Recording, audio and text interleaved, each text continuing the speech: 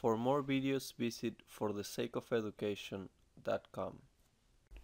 Alright guys, let's do this problem where they want you to find the normal force, shear force, and moment at section passing through point C right here. So as you can see right here at A, you're gonna have a pin, so you have a vertical and horizontal reaction. Let's call it AY and AX. As you can see here, you have this force P, and they tell you P is equal to 8 kilonewtons, and we have this tension right here being developed by this cable. Let's call it T for the tension. So the first thing we're gonna do is we're gonna find T. So we're gonna assume that the going clockwise is positive for the sum of the moments at A, and all these moments come out to be 0 because this is statics. So the moment being created by T, on the first chapter you learn how to calculate it. You gotta calculate the distance between here and A, because this is where T points, and this distance is given by 0.5 meters plus 0.1 meters, which is the radius of this wheel. So T times 0.6 meters minus the moment being created by P, which is P times the distance from P to A, which is 0.75 times 3, which is 2.25, right? Yeah, 2.25, and it is equal to 0.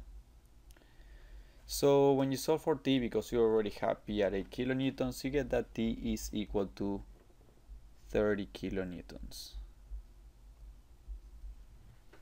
Now that you have T, you can find AX and AY, because you know that the sum of the moments, sum of the forces at X is equal to 0. So the forces in the X are T minus AX equal to 0, so AX is equal to 30 kilonewtons. That's the reaction at A. Now we also know that the sum of the forces on the Y is equal to 0, and we can use this to find the reaction AY. So P is going down, minus P plus AY is equal to 0. So AY is equal to P, which is 8 kilonewtons. So now we got AY and P. So now we're going to use the method of sections, to find our shear, moment, and normal. We're going to use this section right here. So let me redraw that section right here.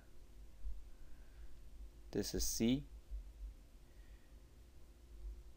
The normal is obviously going to the left, because you know that we have here AX and we got here AY, so this will be the normal. The shear will be coming down, and the moment, let's say the moment is going this way.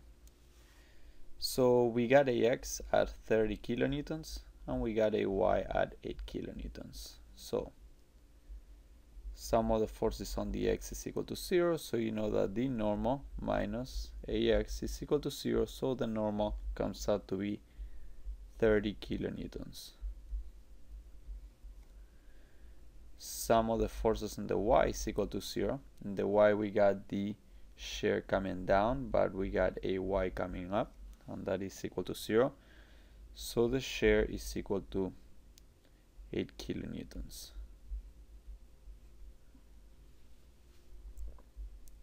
And assuming clockwise is positive, sum of the moments at C is equal to 0.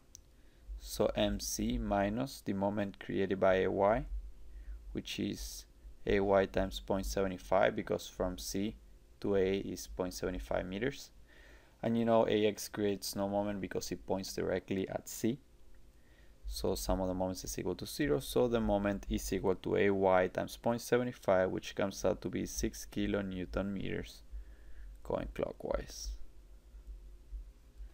So final answer for the normal, final answer for the shear, and final answer for the moment at C. Please comment below if you want me to do any problems and I'll be happy to help. Thank you.